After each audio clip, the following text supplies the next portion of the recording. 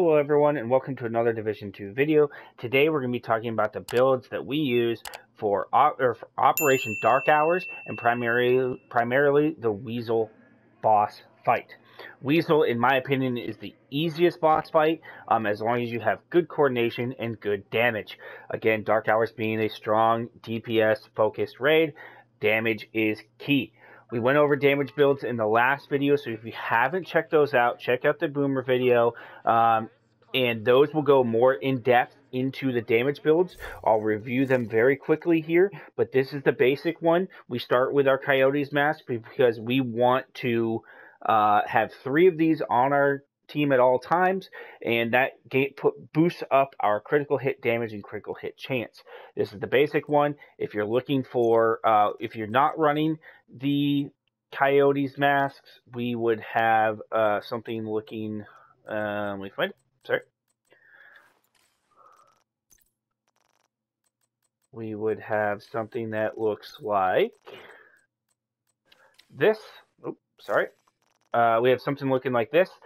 This is if you're not running the Coyotes mask. You could also have an Overlord piece here as well, getting you extra damage to your M1A or your CQB. Always have Boomerang on that CQB, hitting harder, hitting better. All right, so those are the DPS builds. We also always have a Tardy chest piece DPS build as well. So 3-piece Providence with a Tardy in there to keep the team up.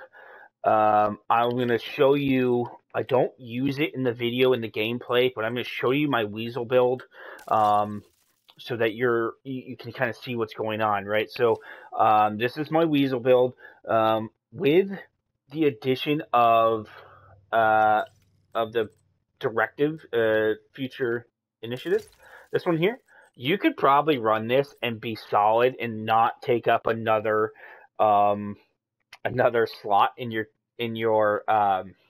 loadouts, increasing your allies skill damage by 15%. I mean, that's great. I mean, that's huge. And you're going to heal people faster. So you could use this here. This works very well. Or if you don't have those pieces yet, because you haven't done Iron Horse, this is the build you want to run. Okay. So you have, hardwired, 4-piece hardwired. We're getting our repair skills buff. We're using the feedback loop, and we are using the Wyvern for skill damage. This could be, this doesn't need to be Wyvern. This could be something like Alps as well, but this is what I had for the Empathic Resolve. I don't need the skill damage, but I have Empathic Resolve, and it was good rolls with skill haste, and I can use it on other builds as well. This is why I have it. Okay, I could use you know, a Hana here or an Alps here as well. Either one works. Okay, so but I use the Wyvern because it's what I have. All right, so but the most important thing here is using Empathic Resolve. Repairing an ally increases their total weapon and skill damage by 3 to 15% for 20 seconds, and then 1 to 7% for yourself. That's key, boosting everyone's damage as you heal them in the room. You'll see what I mean by that in the gameplay when you're in the room, okay? You also have the BTSU gloves. This is for pulsing. This pulse is not the jammer pulse. This is the scanner pulse, and we're going to be overcharging it, right? So let's look at this. So overcharge, weakness exploit. You and your allies' damage is amplified by 15% to pulse targets, okay? So I don't do it in the gameplay because I was doing a clinic and I go very in depth into how to do this fight. I don't show this because it's a little bit more advanced, right? But I use my drone killer build, as you'll see that in the Boomer fight video. You also talk about it in the Razorback video. But what I do here is I drop my hive as soon as you can see Weasel come around the corner of the plane. Drop my hive, kill it. That overcharges with my BTSU gloves, pulse, and that gives the rest of the team extra damage to Weasel, 25, 15% damage to Weasel, and allows us to bring him down a little bit faster. It's I would call it advanced, but I don't like people when I'm doing clinics to rely on a technique, right? I want them to do it basic. I want them to be able to do it. Say they nerfed this. They've already nerfed the scanner pulses once. You know, there was that time period where everybody scanned in a stack and you could bring them down super quick, right? Well, they nerfed that. If they nerf this weakness exploit at any time, you can still do it, right? I still know how to do the old school way. So when I'm doing raid clinics, I do not teach these methods. I teach the basic. This is how you get it done if, you know, you're just using your guns, essentially, right? So this is a little bit more advanced, so that's why I don't do it in the video, but I do go very in-depth into that. Now, just like in the last video, I'm going to cut to Jump discussing his shield build. Again, thank you very much to Jump for allowing me to use his voice and video talking about his shield build in this. And again, if you liked this video, please like, subscribe, and ring that bell for more content from myself, and we'll see you in the next one. Thank you very much. Bye-bye. Oh yeah, so this is Jump's Weasel build, and I can have him run through this now, but this gives him much more armor health, essentially. Go for it, Jump. Okay, yeah, so still the same thing. I keep my flamethrower to keep any special ammo. Obviously, it's not needed, but if you're going to do like 2 builds, I suggest keeping your specialization the same. Obviously, the Liberty is still there. Weapons don't matter, right? So it doesn't matter what you've got on your back because you're really not going to use them.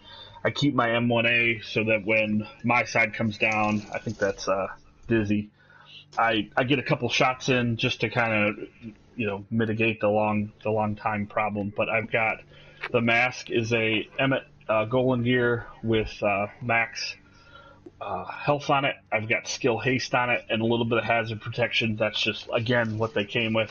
The same point man chest piece, a forge holster that gives you 10% shield health right off the bat, and mine has 9.9% skill haste on it, just to help bring that shield back if it does break.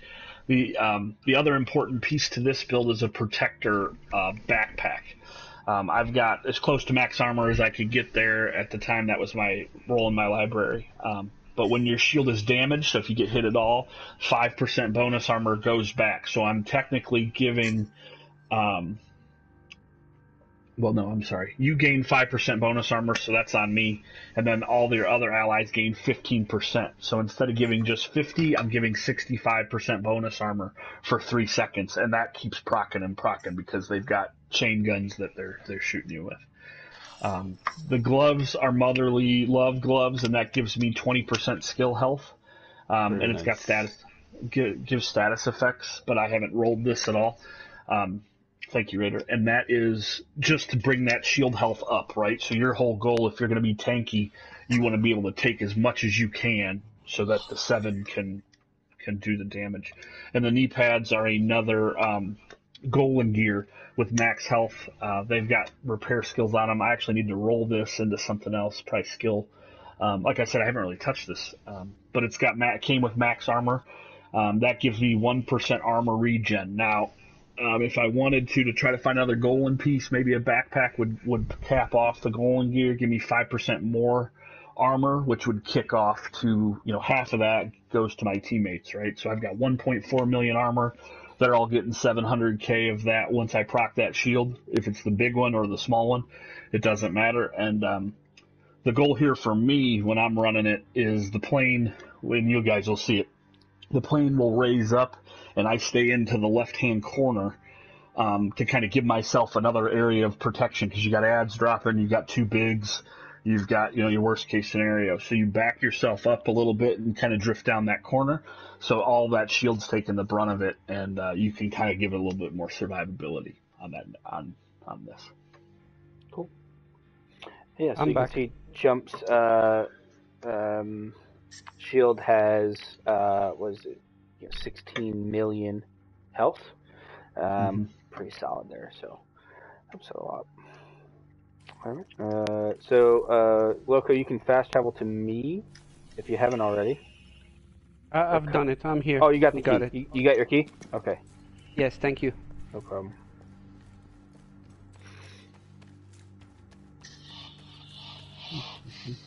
Okay, so gentlemen, this is the Weasel Ricochet Dizzy fight. This is probably the easiest fight in the raid, in my opinion. So, what we do is we do a 7-1, like you just heard Jump describing. So, Jump is going to go on the A side because he's got the shield and he's got the survivability. So he goes on the A side. The rest of the team comes to the B side. Let's drop. I'm gonna hit the computer. We're all gonna go in and then we can talk about it. Just don't hit a computer or anything once we're down there. Transfer complete. So once we go down, It's gonna take a few minutes.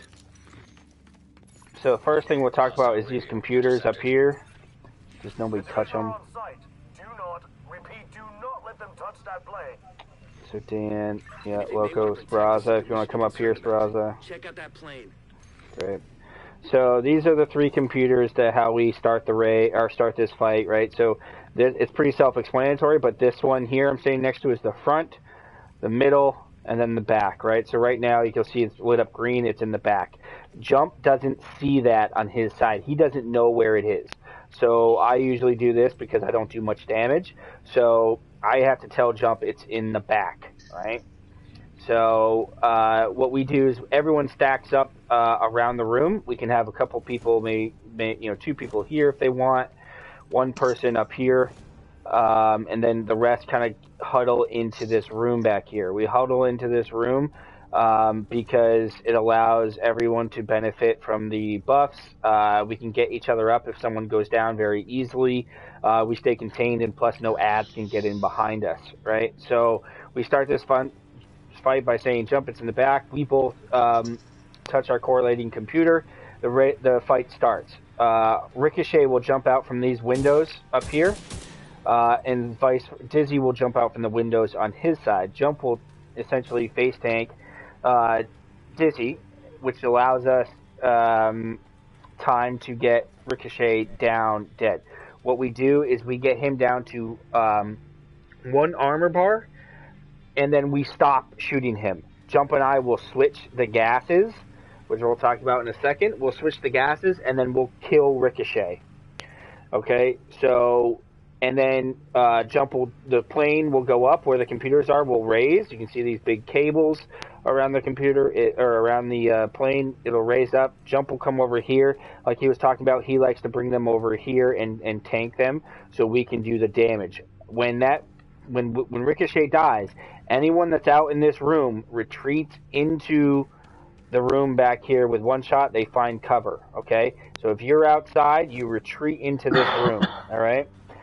We then will focus Dizzy. We'll get Dizzy down as quick as possible, and then we will focus Weasel, and we will kill him. The gases is really the only mechanic in the raid, and what happens is there's a purple gas and a gold or an orange yellow gas, right?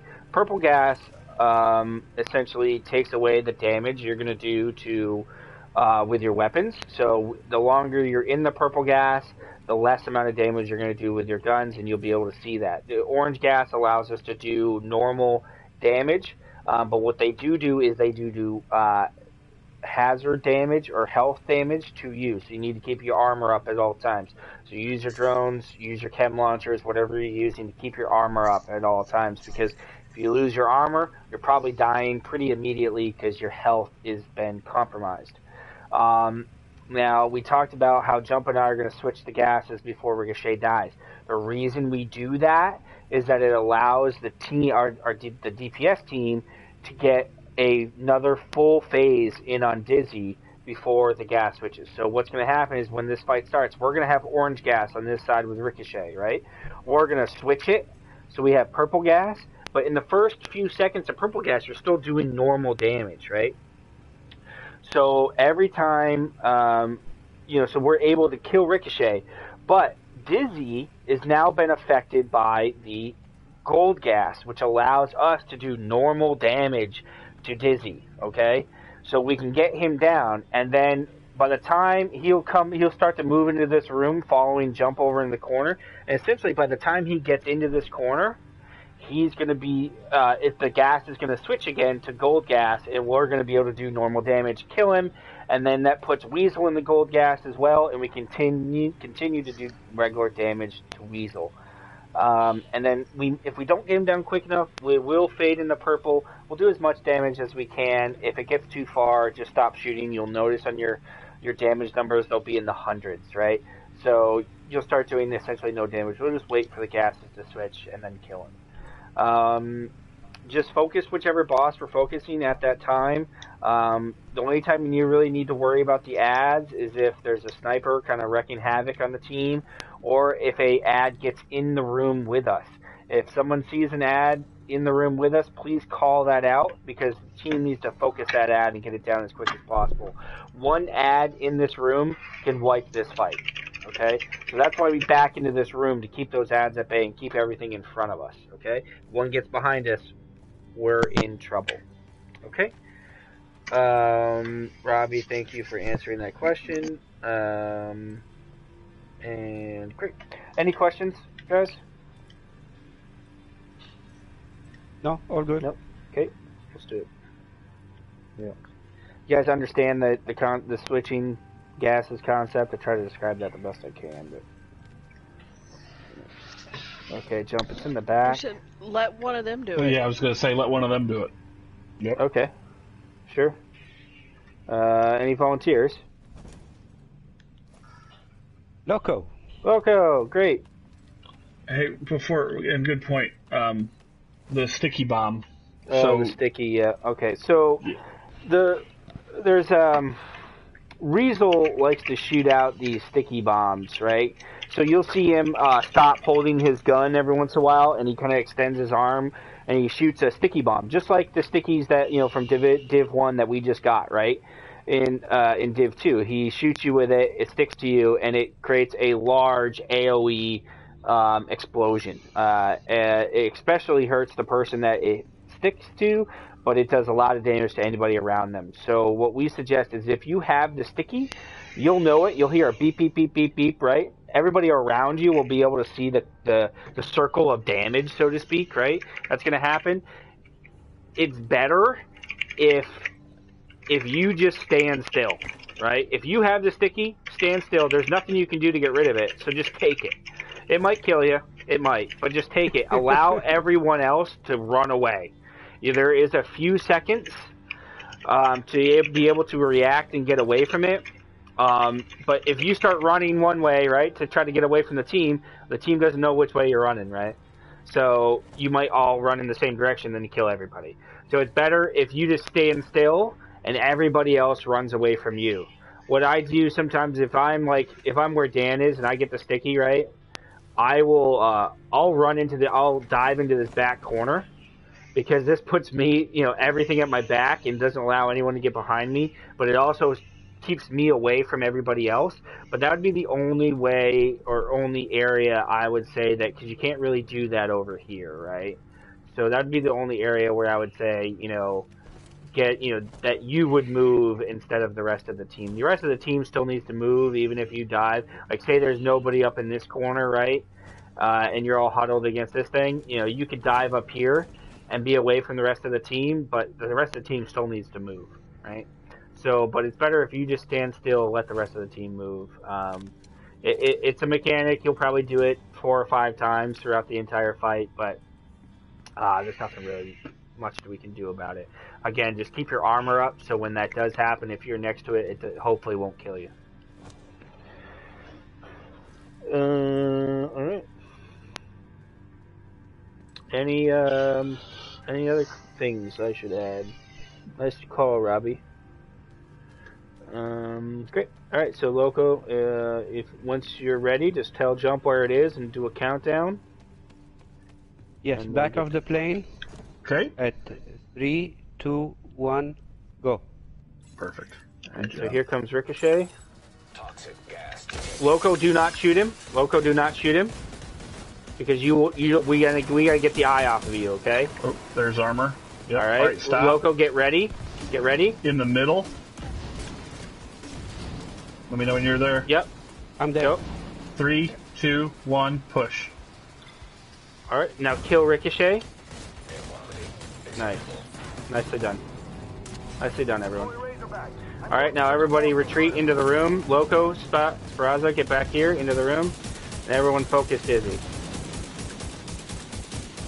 I've dropped my heal hive back here, which should help keep everyone's armor up, but please call out your drones and anything else you got to keep your armor up as much as possible. And in the purple gas, I can get away with proccing that shield a little bit more. These grenades that are going to come in, if they come at you, just kind of dive away from them. They won't kill you, but enough of them will kill you. Alright, I had the sticky, so I'm diving away. Wonderful.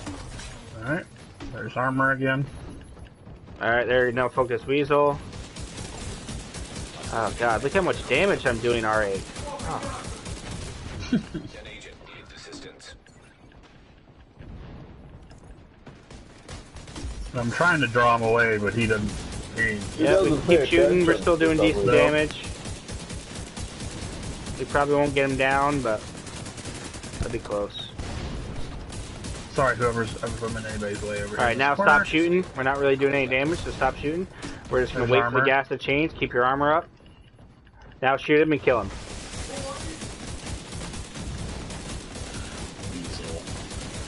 Alright, there we go. Now we're going to focus ads. Oh. Yep, oh, somebody's got a sticky. Nice. Last second sticky. We're good, we're good. Alright, got ad in the room with us. Not sure I got the sticky after he died, but I got one.